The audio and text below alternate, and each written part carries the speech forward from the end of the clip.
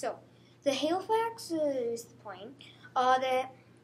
The Handley Page Halifax was a four-engine heavy bomber, modern, operated by the British Royal Air Force during World War II. The Halifax remained in service until the end of the war, performing a variety of duties in action to bombing. It was a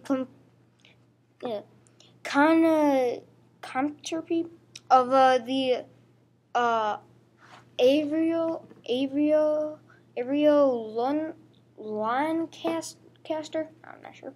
The Halifax was also operated by the Royal Canadian Air Force, Royal Australian Air Force, Free French Air Force, and Polish forces. After World War II, by the Royal Egyptian Air Force and French Ennemi d'Air,